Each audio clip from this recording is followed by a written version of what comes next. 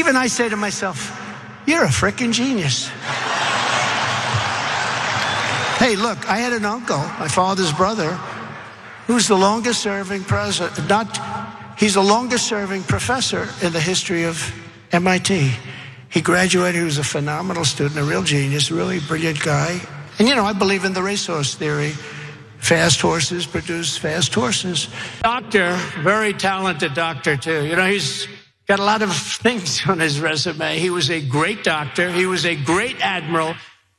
And now he's a great congressman.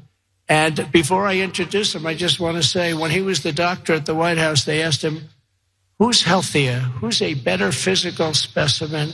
Is it Trump or is it Obama? And he said, it's not even close. It's Donald Trump, not even close. I said, I love this guy. I do like junk food. Who doesn't?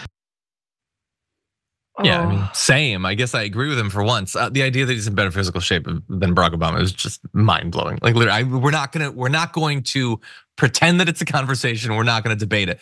But I love the stuff about the racehorses, fast horses, produce fast horses. He's your uncle. He didn't produce you. Or did he? What are you implying, Donald Trump, about that? But also, I love that. He's the longest serving professor of MIT. So is being a professor at a great college good now? Is academia awesome? Is MIT cool? Do you like academics?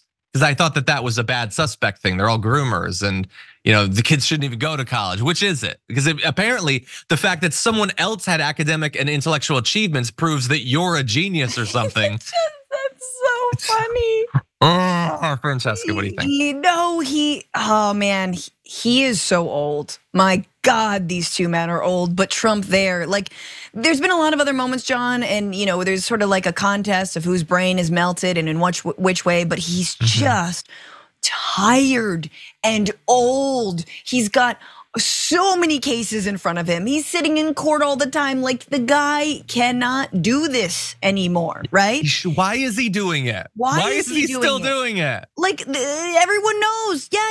Xenophobia and tax breaks. Just wrap it up. You know what I'm saying? He doesn't need tax cut.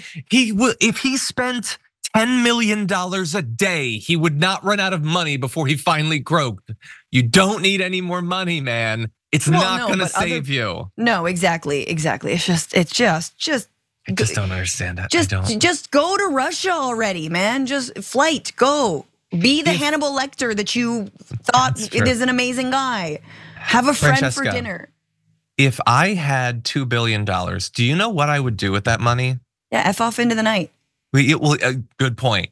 Okay, you wouldn't know specifically, and you never would know specifically because you'd never see me again. Okay, that's not actually true. I'd probably start a media company or something. But anyway, you'd run for office. Probably, honestly, like a loser. But like a loser, and probably lose anyway. But yeah, no, I would not do this. This isn't great. This isn't great.